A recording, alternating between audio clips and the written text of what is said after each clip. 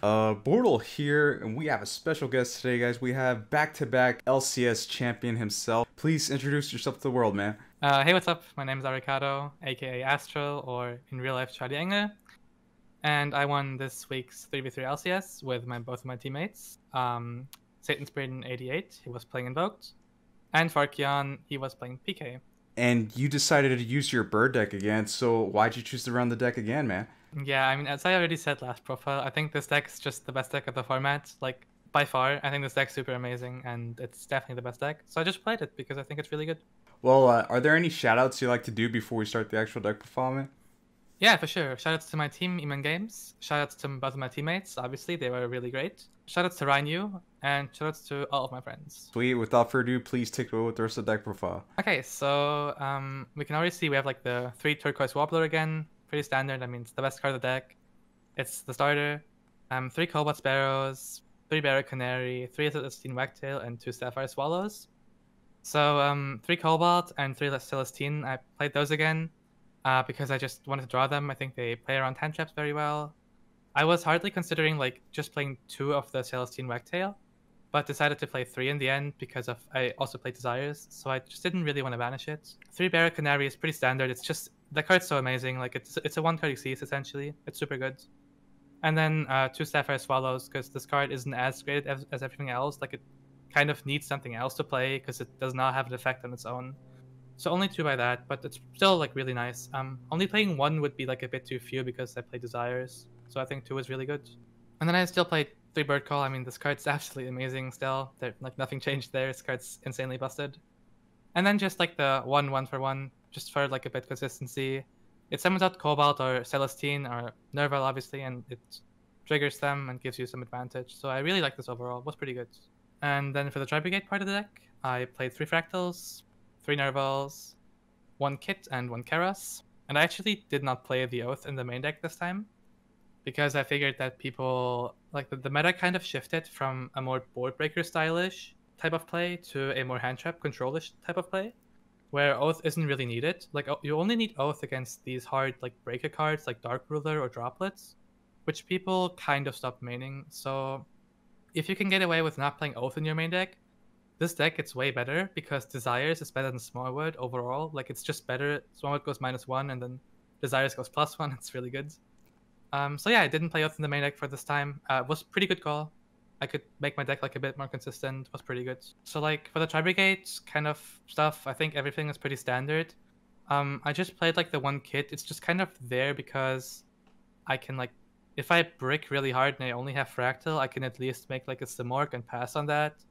So like Kit isn't really needed in this deck because I don't play Oath in the main deck. But it's still like kind of nice. I would personally still play it. I have 3 Desires, which is like, yeah, I mean, I kind of talked about this already. Yeah. It's really good. Just like it's just a +1 essentially, and there's not that many cards which you don't want to banish.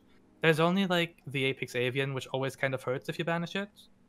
But like it's still fine. It's still okay. Did Desires ever hit any of your Kits or Oh. Keras? Yeah, I mean, of course, like Desires. Yeah, I mean, Desires hit Keras and Kit really often, but it's like still fine. Like Keras is kind of sad when it's gone if you're going second, because that's where Keras mainly comes up.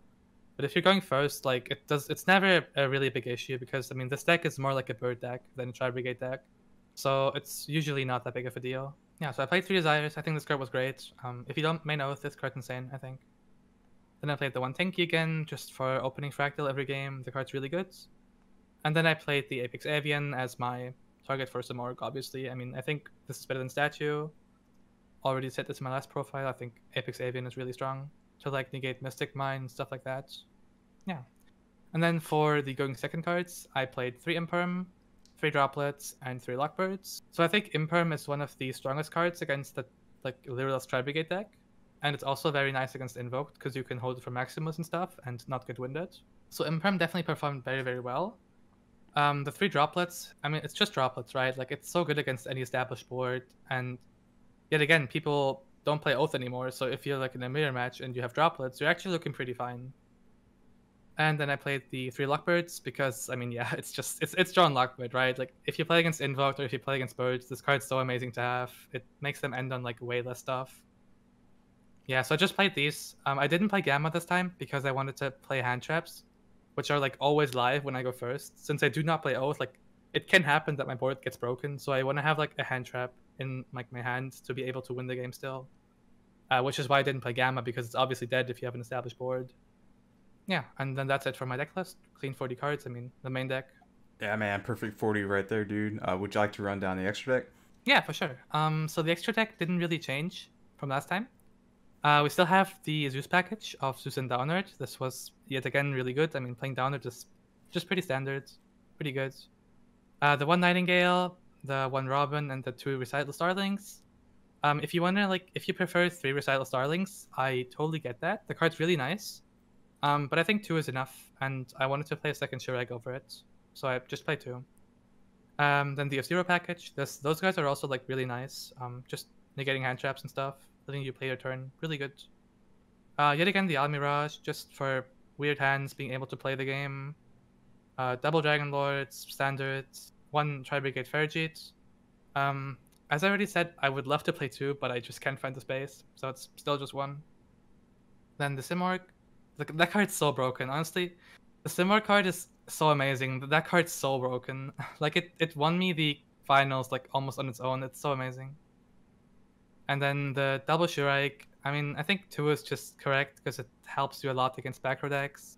It's a really big push and it's just really good overall. And then the last card, Appaloosa.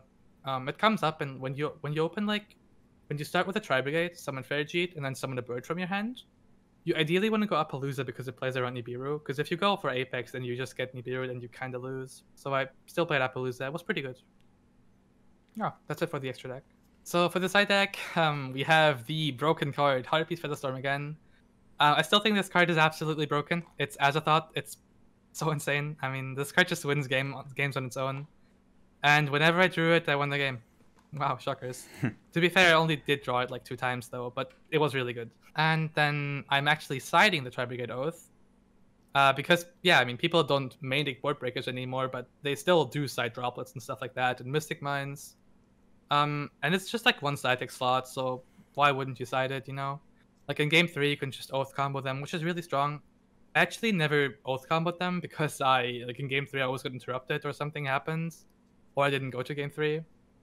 But it was just there, and it was like really good, I think. I think I would play it inside deck. I think it's correct. Then just like a bit of back right, 3 Twin Twisters. I actually played against like 3 Eldritches this tournament, which was like way more than I expected. So I would have loved to have like a bit more back row removal, but you can't really fit it in there because this meta is like so combo heavy. You have to play a lot of hand traps. I think Twin is just the best back row removal because not a lot of people play PK, so you don't have to play Cosmic to like out their Scythe. So you can actually play Twin Twisters, which is really good. I mean, yeah, performed really well. Can't really say too much about it. Really good. Then 3 Nibirus. I think that Nibiru is the best hand trap if you have like a second hand trap. Nibiru is always so amazing. Like if you have an Imperm or like a Gamma with it, Nibiru just always breaks their board. So this card's really insane. And then through Gamma, because I mean it's Gamma. I think Gamma is just super amazing in the meta, but I didn't want to main it because of the going first factor. And then for the last card, I sided 1 GD Crow, which I was thinking about maining. Since it's a winged beast, you can like add it with Recital or your Cobalt. But I still chose against it because I don't think it comes up a lot. And you need like a really good hand to be able to end in Crow. So I just sided it. It was fine. I drew it like once or twice. It was pretty good. Jeez, man, winning another LCS back-to-back, that's just insane. Do you recall your guys' overall records, like personal record in the 3v3? So I think I went X2. Okay, I'm not actually sure what my teammates went. I think I went X2 though. Okay, Yeah. oh, no, it's all good, man. You guys won the whole thing, so that's just crazy, man. And thank you so much for the explanations, proving that Pot of Desires it's pretty good, man. It says draw 2.